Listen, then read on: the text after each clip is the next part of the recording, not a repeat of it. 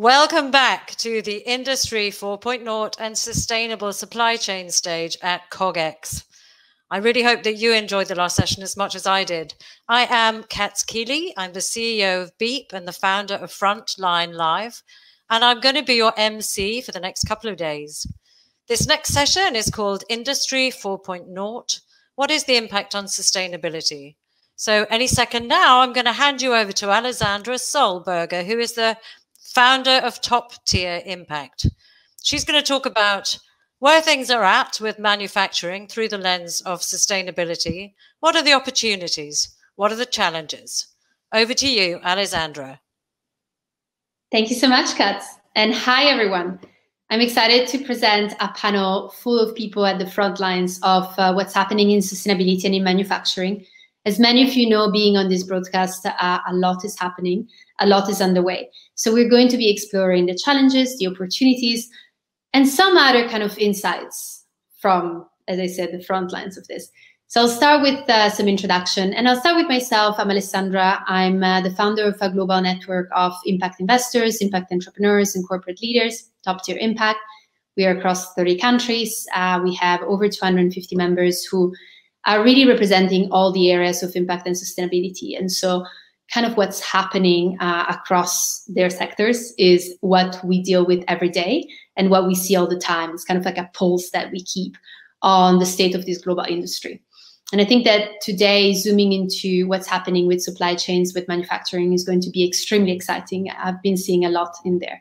So without further ado, we will start with Luc Gerardin. Luc, would you like to introduce yourself briefly? Yes, hello, my name is Luc Gerardin. I am a client solution executive at Cognizant. So I basically help our customers build innovative solutions, primarily focusing on artificial intelligence and analytics, but also connecting them with areas like cloud or IoT. And I am also a member of Top Tier Impact. Thank you so much, Luc. Martina, over to you. Hi, my name is Martina Macpherson. I'm a Senior Vice President for ESG Engagements at Moody's Corporation, and I'm also the President of the Network for Sustainable Financial Markets, an industry and academic think tank for discussing sustainability issues for the next generation.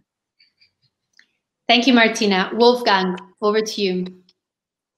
Yeah, my name is Wolfgang Lehmacher. I'm a non-executive board member, executive advisor, business angel. I partner with corporates, startups, and asset owners to drive collectively digital transformation.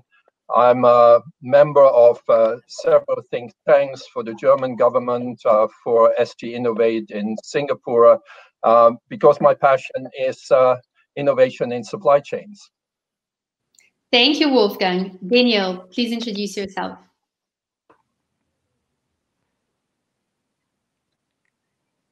Daniel? So we will move over to Jason. Hi, it's Jason Mitchell. Thanks, Alessandra, for the opportunity to be on this. So I'm Jason Mitchell. I'm co-head of responsible investment at Man Group. I oversee our approach, strategy, and integration when it comes to ESG and impact across the firm. And I also host a podcast called A Sustainable Future. Fantastic. We're all about the sustainable future here. Daniel, maybe we can bring you on as well. Yeah. Hello, can you hear me?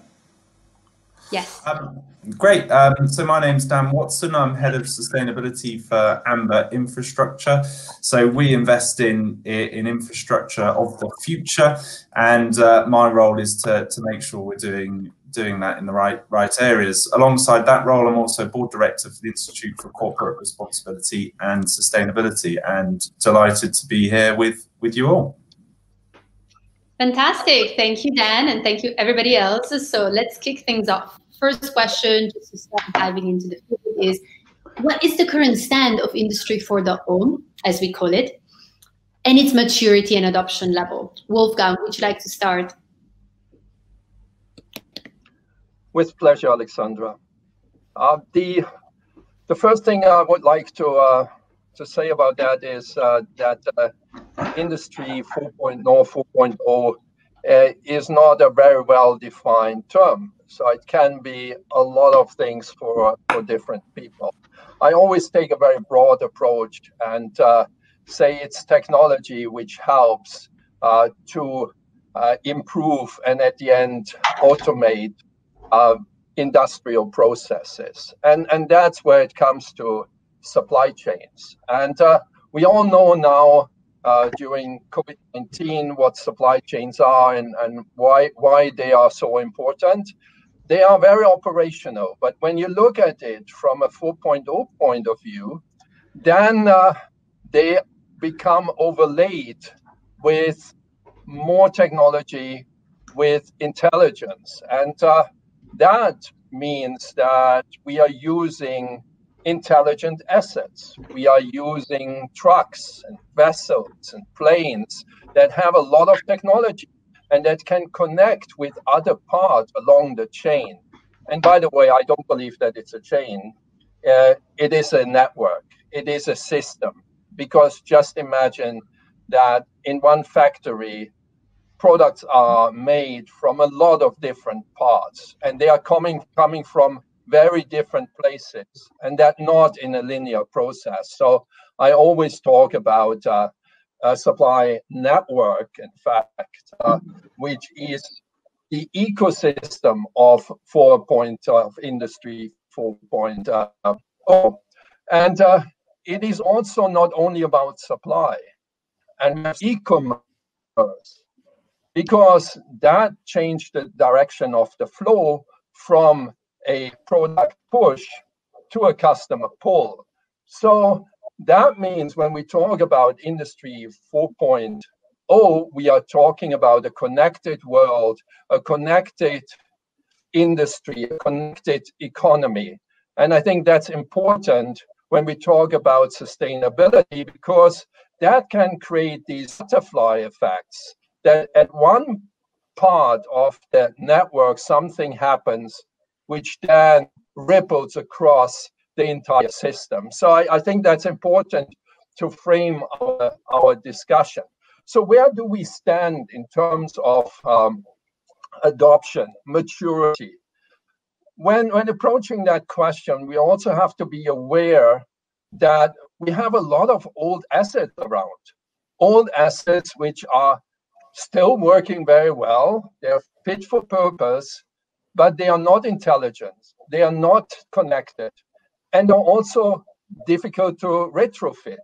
But there are always ways to work around this. So a lot of discussion about Industry 4.0 is about new means, new processes, new technology, but we have to be mindful about that it's also about old machines and how to retrofit and how to integrate that. And that makes it so hard. So when I was at the World Economic Forum working on the next generation production, we looked into the maturity of Industry 4.0, and we benchmarked Latin America and the Caribbean against developed economies like Japan, like Singapore, South Korea, France, Italy, Germany, the UK, the US. And we did that also to understand what drives 4.0, what drives Industry 4.0. And there are in fact three factors which can help to drive it. And that is how much, the first one is how much are supply chains vertically integrated. So when you have countries which have a lot of steps and cover a lot of steps, are very diversified, they have a higher chance to implement 4.0. Then another one is the competitiveness. The more competitive an industry is, the more you have the chance to drive 4.0. And so just then there are more factors. What also is important in 4.0 is to understand the role of the government. Because when we talk about connectedness and connected systems, they need digital infrastructure, they need communication networks. So if the government doesn't drive the development to connect not only the devices, but the companies, the supply networks, then it's very hard to do. So I'm saying that because some people are quickly to say, okay, this country is, or this company is not very digital, but you have to see the entire context. And what governments can do is to align the policies, the policy framework, the regulatory framework. And if you look into the world, there are very different approaches to it. And the most integrated frameworks are available in Singapore and China with a more top-down approach. And another important thing is the size of a company. So small and mid-sized companies have more difficulties than large ships. And the large companies can help the entire ecosystem to grow. And then I come to the third factor, which I didn't mention before, which is in fact how global is an economy. And the more global it is, the more knowledge it can import, and the more practices, whether it's digital or sustainable. And all that, I hope, explains a bit why I cannot say that is the stage of maturity and that is the stage of adoption. It requires really to go into detail because it is a systemic question. Fantastic. Wolfgang, thank you so much for setting the stage. Luke, is there anything else that you'd like to add on this? Yeah, I think there are factors that also add up to that, which are the human organizational factors. There is also a lot of difference between the industries. You know, if you look at aerospace, they're not going to be at the same stage as, for instance, construction. But I would say many of these industries have an heritage from the second industrial revolution, and now they have to switch to the fourth industrial revolution. So it might be a long step. Along the way of this transformation, there are a couple of factors that prevent them to do that smoothly. Some of them are around their operating model, on their organizational models, you know, which are built for robustness, for scale, on typically models that are very hard to change. You know, you put a bit of rigidity in these models, and that's why it's difficult to change. They are super tankers, not speedboats, many of these companies. Also, I think the personality types that you can find in this type of industry, so people with engineering backgrounds, are again very good for incremental innovation. They are good for efficiency, operational excellence, but it might be more difficult for them to look at, let's say, disruptive transformation of disruptive innovation.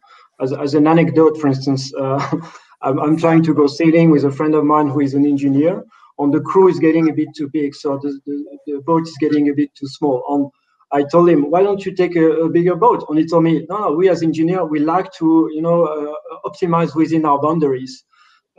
So, and he told me, you know, you consultant, you can think out of the box, and you know, you have a constraint, you remove it, and you do something else. But you know, they need a frame somehow. They need a boundary to run and optimize their business. They need this structure. And it's, of course, very important for the company, the way they operate now, in terms of, you know, being able to operate effectively at scale. But if you want to change that, it takes a lot of time.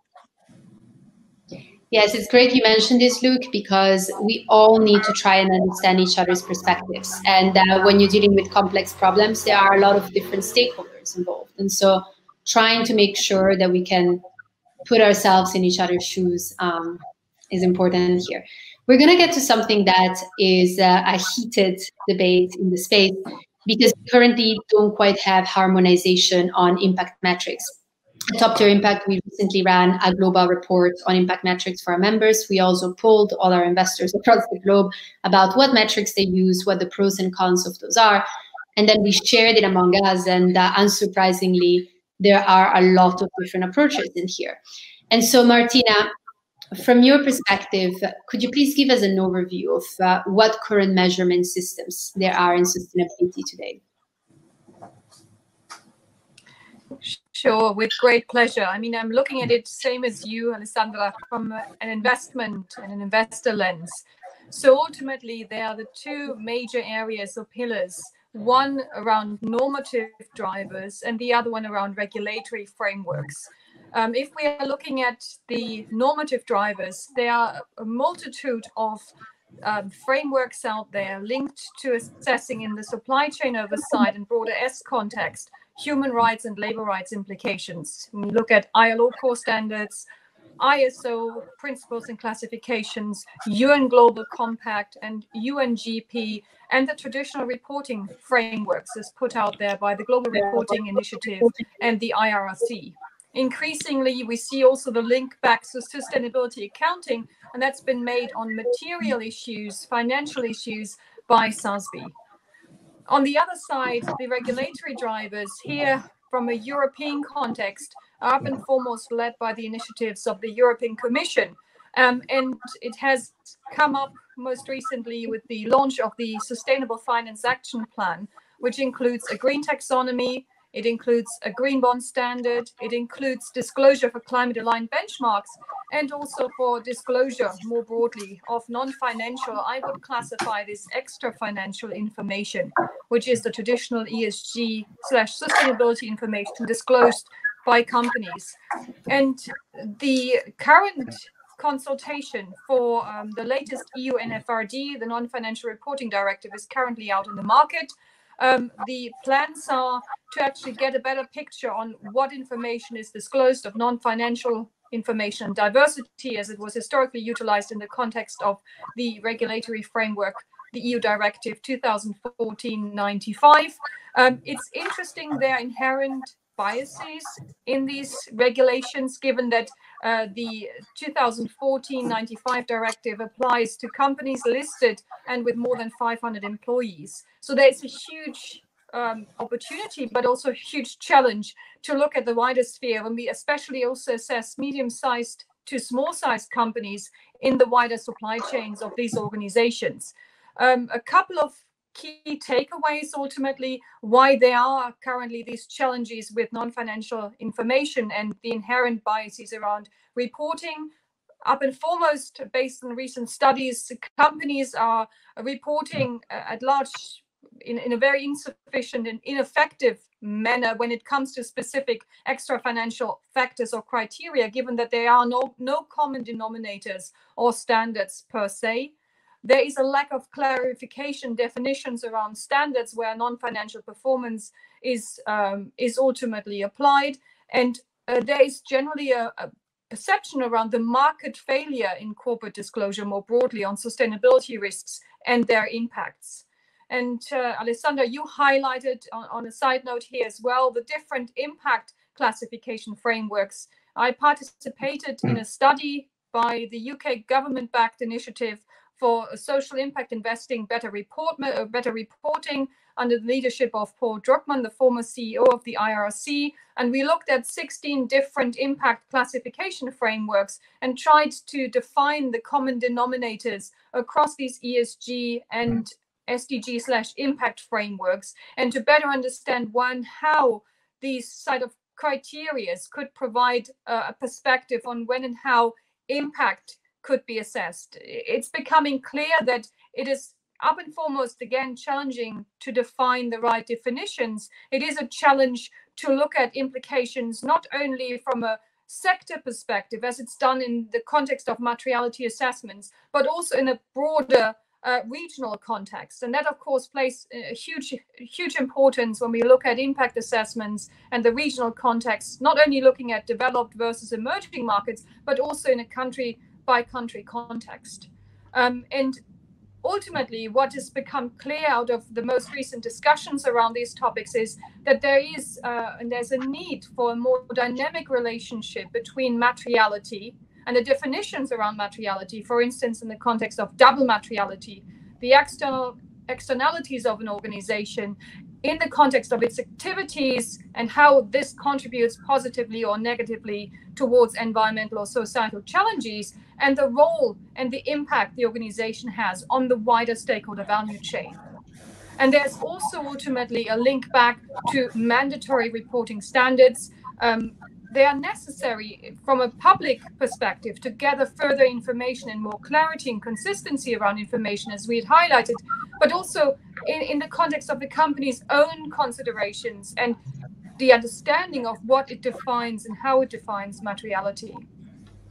So ultimately, disclosure on governance and management of organizations, very often the starting point for many ESG assessments in the past, remains key, but also understanding the wider environmental and social impacts of an organization are becoming a prerequisite. Absolutely. Great points, Martina, in there. Regulation is coming on so many fronts, like the EU legislation coming in. Regional differences also need to be accounted more for because they're substantial. Maybe Dan, as an infrastructure-focused investor, what would you like to add on this? Well, firstly, I'd echo all of Martina's points. I think they were excellent.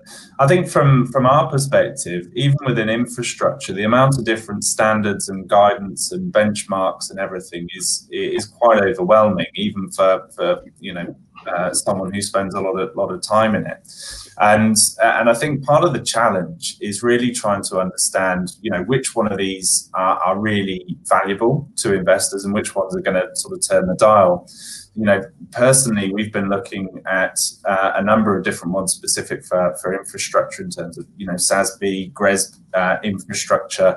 But then there's also CDP, GRI. There's all the acronyms, and it gets very difficult to work out which one investors value. So when we talk to our investors, quite often they haven't heard of some of these standards. Now, what we are hearing a lot of is investors are very interested to know what the contribution towards the UN Sustainable Development Goals. And what I like about those is that they are, they provide a sort of a global framework for action, but there's actually very little that sits beneath it that is directly relevant to sectors. And so it's very hard to develop anything that potentially is valuable, that investors can compare apples for apples, really. So I think what I would really like to see over time is sort of convergence of these, and you're starting to see that, in terms of GRESB infrastructure referencing Task Force for Climate-Related Financial Disclosures, which is great, and then you get various points for other standards and climate marks as well. But it really is quite messy and quite difficult for non-technical audience to understand. But what I do like is how organizations are voluntarily pursuing these. And I'm a big fan of sort of self-regulation, because I think industry is the best place to regulate as opposed to being top down. But I do think regulation has a hugely important role to play in providing guidance and a steer. So again, Task Force for Climate-Related Financial Disclosures is a really good one. They've got over 1,000 signatories at the moment. It's voluntary, but in the UK, it's looking that it's going to be mandatory in due course. So I think a blend, but I think everything's moving so fast. It's going to be very difficult for regulation to keep up with pace. So. Long story short, I think it's just quite complicated. Indeed, Dan, thank you for that. I think we can all agree. And so let's see how it evolves. But before we move into a different topic, Martina, is there anything else that you would like to add on regulatory frameworks out there and the way that you're seeing them evolving? Well, one thing maybe to add is that we are seeing global drivers when it comes to up-and-coming regulatory drivers, and ultimately also the coexistence of many frameworks as well as the alignment of frameworks. I would fully agree with the previous speakers. The sheer number and quantity of these existing normative frameworks is currently overwhelming, but we have seen great initiatives, for instance, by CDSB on better alignment of these sort of reporting frameworks and standards, an initiative and a report that came out last year that actually made the effort to align and look for the common denominators between CDP, TCFD, UN Global Compact, ISO, and other type of normative standards. And as I said and highlighted, now we're seeing in Asia an increasing focus on, for instance, alignment around green bond standards between what we had historically as the People's Bank of China's and NDRC's different type of frameworks that are sitting and coexisting side by side with the climate bonds initiatives, green bond frameworks for labeled green bonds. And hence these type of alignment edition initiatives are now becoming a global phenomena where ultimately there is a lack of global regulation for similar standards or frameworks. Alessandra, I'd add some stuff to this. Can you hear me? Right. Okay, perfect. Yeah, I mean, I guess I'd say that it's very easy to get disheartened by the fact that there is just a tremendous amount of innovation, of frameworks, of standards sort of coming out particularly over the last 5 to 10 years.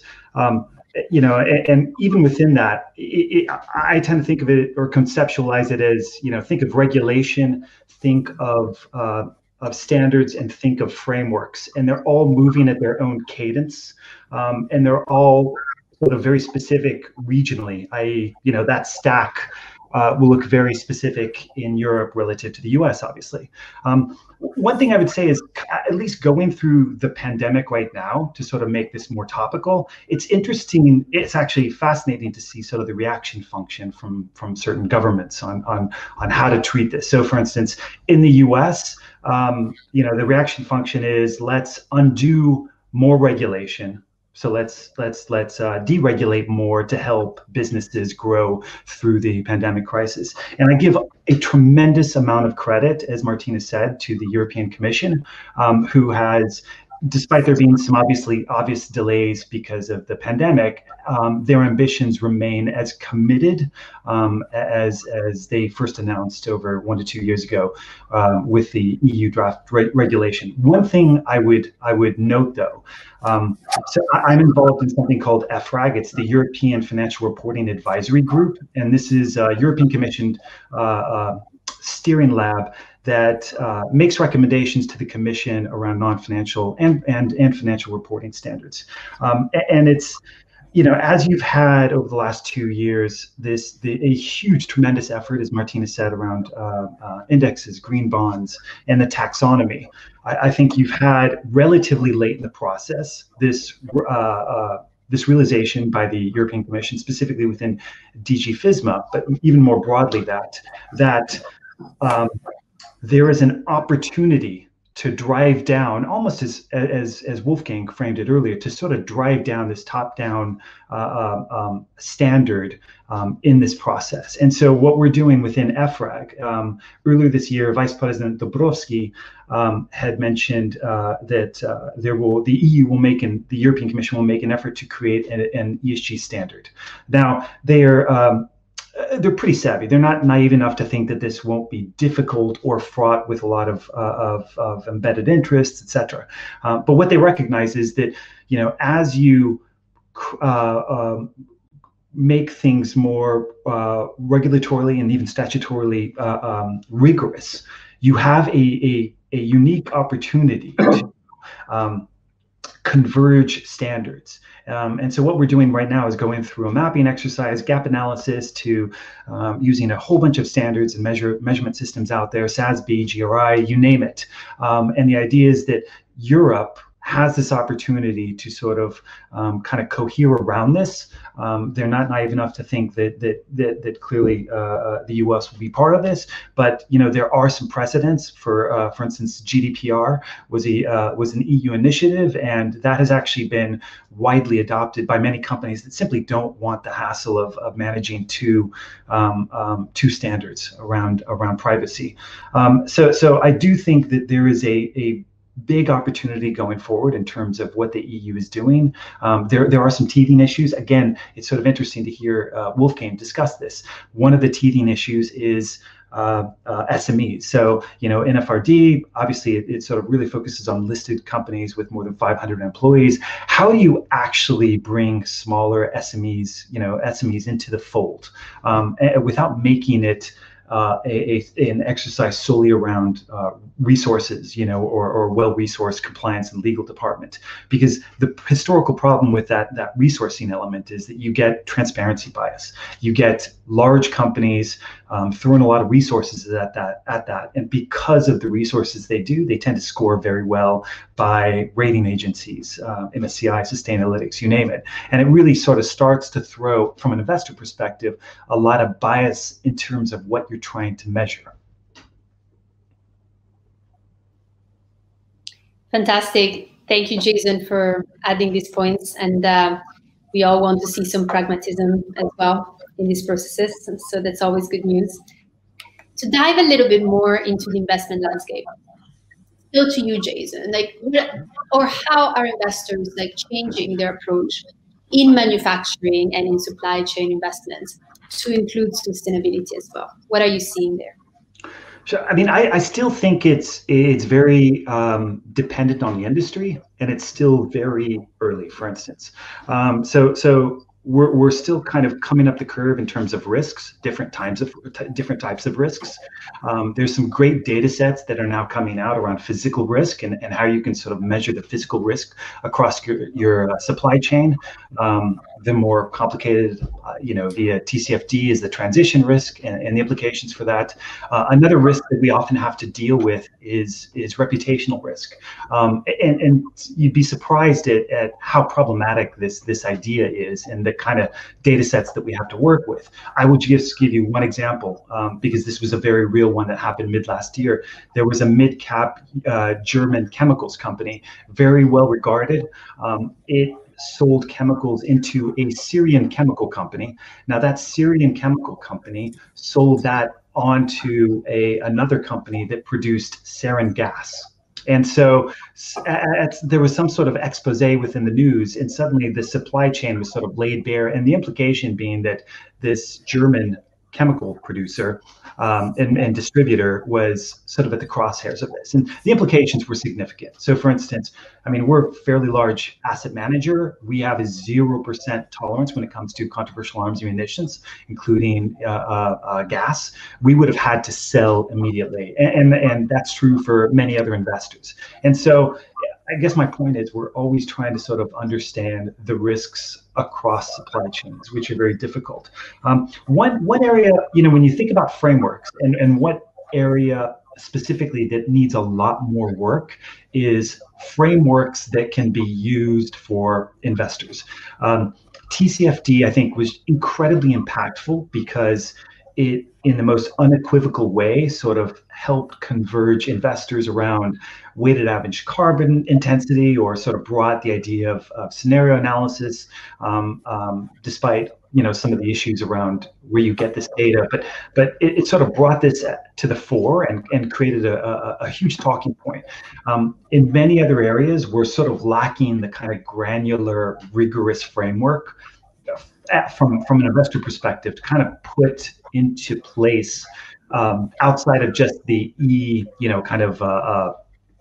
scope 1, scope 2, scope 3, obviously a carbon accounting element. It's that area I think needs a lot more maturation in terms of building out that framework. I'm going to pause right there because I know that Daniel had wanted to add some as well. Yes, absolutely. Dan or Martina, what would you like to say about the changing investment landscape that you see? Yeah, great. Well, I think from our perspective, we're a bit different, I suppose, because we directly invest in real assets, which gives us a really great insight in many respects. Now, taking the COVID situation, I think it's quite interesting because one of the upsides has been the significant reduction in emissions. So the International Energy Agency estimates it around 8%. The downside of that is, we need to do that every year for the next 10 years if we're going to meet the Paris Agreement objectives. We're not even talking about sort of net zero targets here. So lockdown's not going to continue. Factories are going to reopen. So if we're going to have any chance of sort of meeting those targets, there has to be some pretty radical, systematic change. There could be some good behavioural changes that will reduce emissions. So, in terms of working from home, we'll have a big impact on emissions from transport. But fundamentally, our energy, transport, and digital systems aren't fit for purpose. So, you know, as infrastructure investors, we're interested in the building blocks of society, and it's important that we get these right. And as Wolfgang mentioned, if the underlying infrastructure isn't right, the benefits from Industry 4.0 will be limited. You know, from an Amber perspective, how are we changing our approach with sustainability? I guess in many ways we're not. Amber's always sought to make sustainable investments that provide predictable long-term returns. However, we're definitely seeing stronger appetite from sustainable investment from investors. And with the changes needed to transform infrastructure to enable a cleaner society, reduce emissions, cater for changing demographics, the opportunity is greater than ever before. So from our perspective, I suppose there's two ways we look at it. So first off, we can invest in infrastructure that is fundamentally required to drive more sustainable systems. So, for example, if we're going to benefit from Industry 4.0, it needs to be built on rock-solid digital infrastructure. And by that, I mean all the nuts and bolts that you don't see that sit beneath your computer or phone. So decent fibre optic broadband, clean data centres. At the moment in the UK, we're lagging behind other OECD nations with less than 10% of the population having access to fast broadband. So, you know, we're working with the UK government on the National Digital Infrastructure Fund, which is looking to roll out fibre across the UK to help make the UK more productive and reduce the digital divide. Secondly, at Amber, what we're doing is we're trying to find out how we can manage our assets better in a more sustainable way. So we have a very large asset management team that directly engages with investments on a daily basis. We definitely see an increasing role for technology to help us do this. We manage a large number of social infrastructure investments, for example, and you know, the role of technology to manage the energy of those, we definitely see. But also, you know, we develop these assets from scratch. So, you know, the digitally enabled modern methods of construction is very exciting for us. So we're engaged with Innovate UK to explore that further. I guess we try to approach both the investment, looking at good investments from sustainable are going to support Industry 4.0 and sort of manage our assets in a very progressive way. So we've got a program, Amber Horizons, which we look to integrate emerging and future trends into business decision making. So I suppose, you know, this is really important that we get it right, not just because it's the right thing to do, but over the long term, we feel if we can make investments and manage them in a progressive way, they're going to stand the test of time and, you know, provide better returns over the long run, really. Alessandra, do you mind if I just add one more thing? Yeah, you know, so that we can stay on track with time. Oh, sure. Okay, go ahead. Yeah, so I was just. Go for it. Okay, no, I was just going to say that one thing I think that you're going to see much more in terms of investors appear over the next 12 months is our sort of engagements and stewardship. I mean, we've come into this year and seen some very profound precedents. Barclays Resolution 30 and in response Resolution 29. This climate shareholder proposal put forth by Share Action. It was sort of the first in the UK, which really in some ways was successful. You saw other precedents happen in Japan for the first time ever. I think over the next 12 months, you're going to see that maybe move more on the S side, particularly having gone through the pandemic. And there's going to be a lot of sort of soul searching in terms of what the underemployment or employment issues around you know, sort of the S issue, the ILO issues, sort of zero hours contract or collective bargaining issues are going to sort of come to the fore in terms of supply management. And I suspect, you know, in the next 12 months, in the next AGM season, there are going to be a number of shareholder proposals that look at supply chain and the social element. Thanks, Jason. Very topical as well to bring this up, given what's happening in the world. So we're going to move to a different topic. Luke, for you and your expertise in this space, what technologies are enabling Industry 4.0 and how are they shaping the new manufacturing and supply chain landscape? Yeah, I think, when you learned about supply chain 20 or 15 years ago, you were taught that there are basically three flows. One flow is the physical flow, the flow of goods. One flow is the flow of information, and then there is a financial flow. And obviously, the physical flow was really at the center. And we're sort of moving out slowly of this paradigm, where the information flow is getting more and more at the center for different reasons. One reason is to optimize actually the physical flow, so the flow of goods.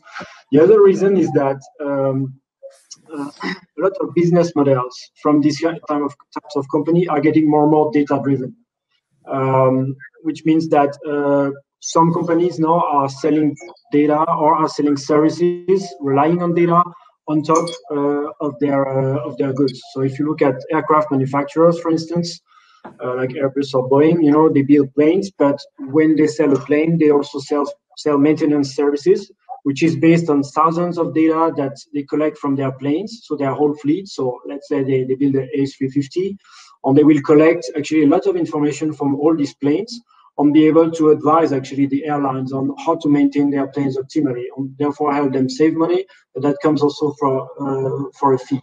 So that's why these technologies are now ramping up pretty quickly along with this transformation. And there are three core elements. One is around the data generation. Second one is around data management. And the third one is around data analytics. So basically managing the whole data flow. So data generation in the context of Industry 4.0 is primarily technologies around Internet of Things. This is the core of Industry 4.0 is to connect operating technology with information technology, which was typically separate systems. So you had systems running the machines and then systems running the company. And this is connecting them. So you build data sets that come from your industrial assets. So this is the first technology. And this is moving relatively fast. It was done for many years, putting sensors, using communication devices. But now there are also, let's say, breakthrough around standardization of communication, and also around performance. So the sensors are cheaper, the communication means are also cheaper and more available. The next step to that is 5G, which is going to be a complete game changer also in this area. On the other side of the spectrum, you have analytics, which is often now powered by artificial intelligence. And this is where you gain the value of your data.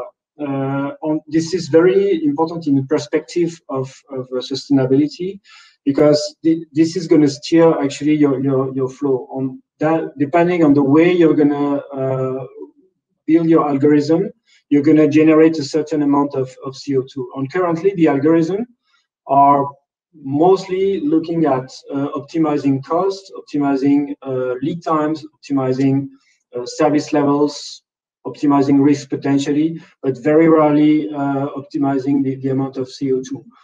This is probably the next step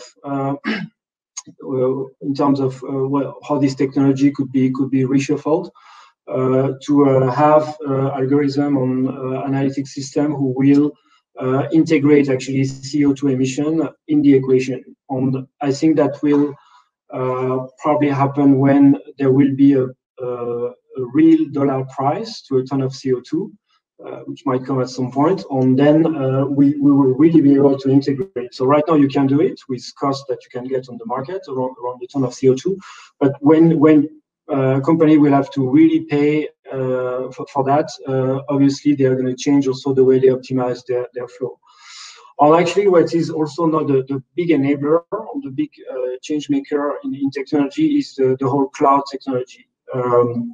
So it's a major enabler for different reasons. One, because it allows to make more data available. So you have more data sources that you can integrate, which are not only internal data sources from this very large amount of data that actually you could not previously manage on your own infrastructure, or you would need actually supercomputer that very few companies had. But right now, it provides a storage capability, and it allows to bring availability of data amount of data that you could not have before. On the second one is the computational capacity, which is where actually you can also run analytics that are that brings much higher performance on this much larger data set. So a lot of companies are now moving towards cloud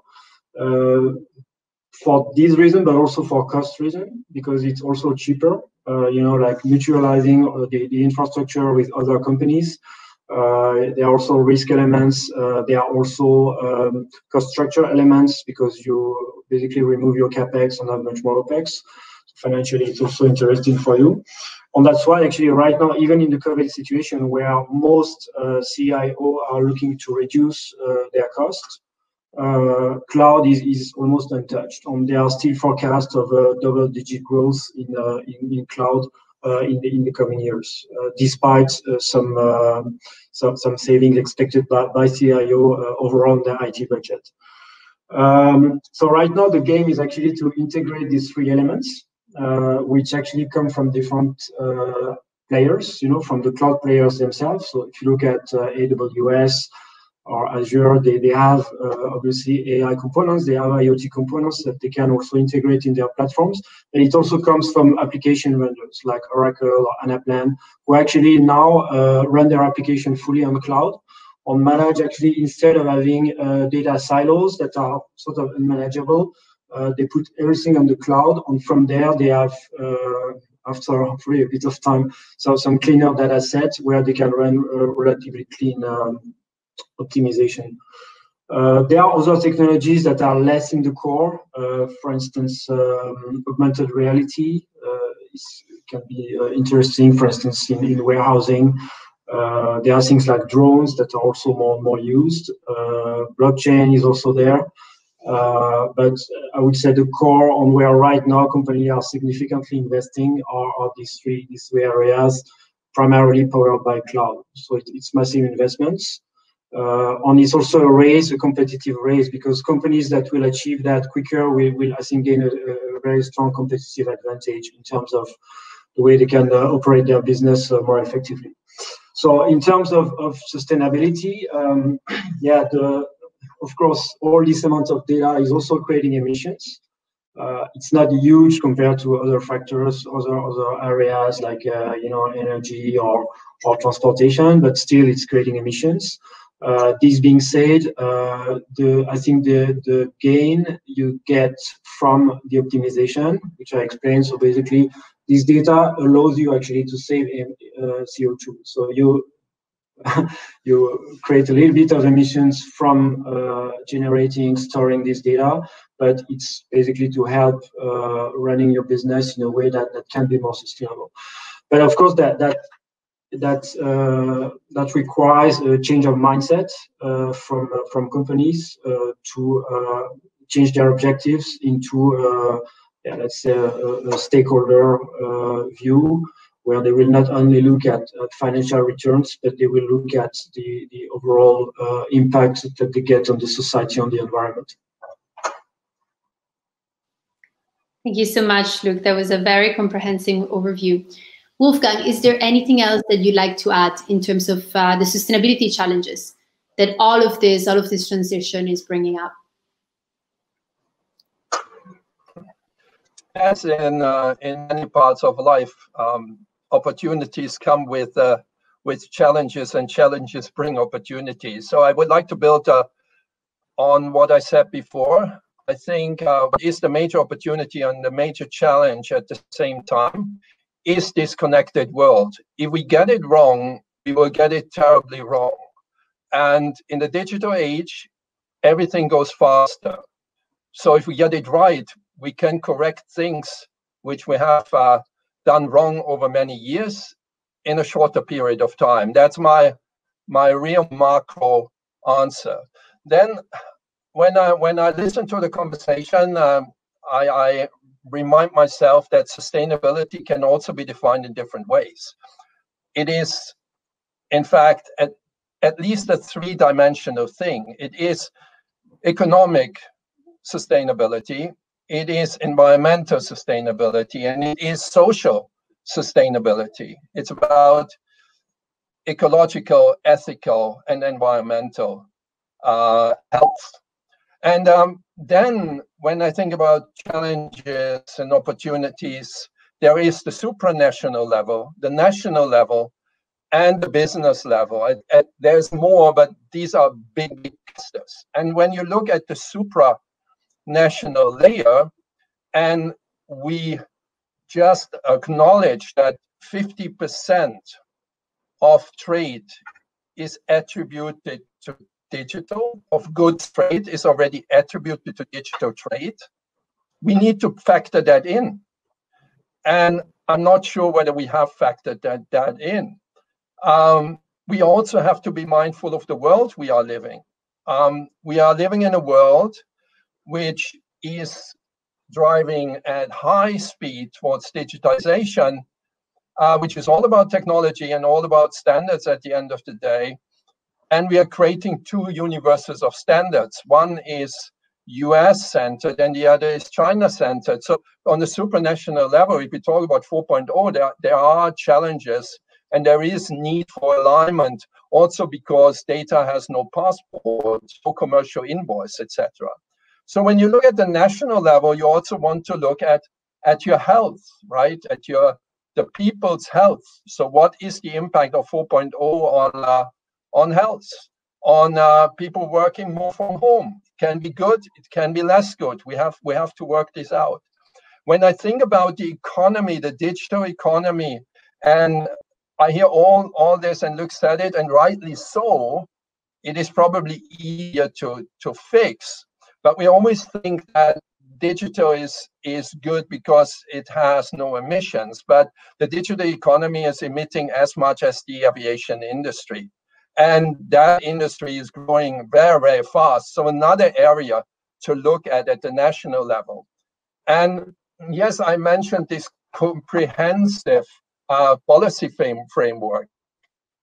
So we have probably a risk of losing some on the bandwagon because their systems don't allow to harmonize policies across sectors, from logistics to telecommunication, to manufacturing, etc., to retail. And you need that because you need this flow so that there are challenges there in the policy framework, especially in countries which build them bottom up. These are only a few. There is the challenge I mentioned before on the SMEs. We might create more and more big data-driven companies. And we have touched upon that point several times. But I also see a very, very big opportunity. And this is in building the circular economy.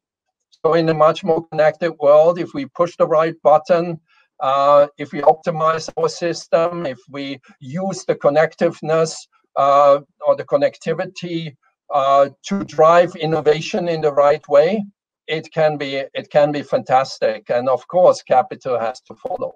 Wolfgang's conclusion here was really good because there are so many different levels, so many different dimensions that we need to keep into account for painting a picture of reality that is accurate enough for us to make decisions on. And we see that top-tier impact where we have working groups across all of these different topics where members debate, have calls, like discuss working groups like CO2 emissions, circular economy, green infrastructure, impact metrics, regenerative systems. And when you abstract, because we synthesize this information to see the patterns, you start seeing like very interesting commonalities at times, and sometimes not. Sometimes you need to connect the dots. So on this note, we will move into our Q&A. There are various questions that have come through from the audience. We will start with Anne-France, who is asking, can you define sustainability, i.e., how do you comprehend the potential conflicts between the 17 different SDGs? Who would like to take this? So I can have a go at it. At Amber, we've developed an internal framework where we look to separate impact against the UN SDGs versus what aspects need to be managed to ensure that impact doesn't negatively impact on other things. So say, for example, our investments in railway, we see them having a big impact on UN SDG 9 and 11, providing sustainable transport. But if you were to look at it in itself, if we were to make investments in rail transport that were all diesel, had a terrible health and safety record, you know, it's not really a sustainable investment.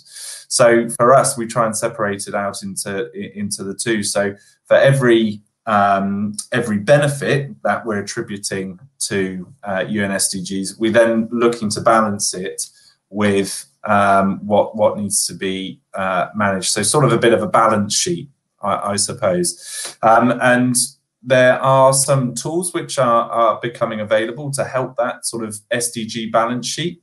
But I think they're very good. But the challenge is with the sort of the balance sheet approach to UN Sustainable Development Goals, in my view, is ultimately it comes to a bit of an ethical decision in terms of, well, what's more important than the other? Is having impact on climate change more important than impact on jobs and whatnot? So I think that's challenging. But that's, you know, going to Jason's point, that's what I find quite positive around the EU taxonomy, in that it outlines that, you know, to be a sustainable investment, you need to make sure that you're not negatively impacting on a whole suite of other metrics which they've identified. Fantastic. Thanks, Alessandra, Dan. if I may. Yeah. Sorry, yeah, Martina, we are actually going to continue this full Q&A with the various questions that have come up in the Q&A stage. So at this point, we will wrap up on this stage. We will move there. Thank you guys so much for sharing all of these insights very generously and also in a comprehensive way.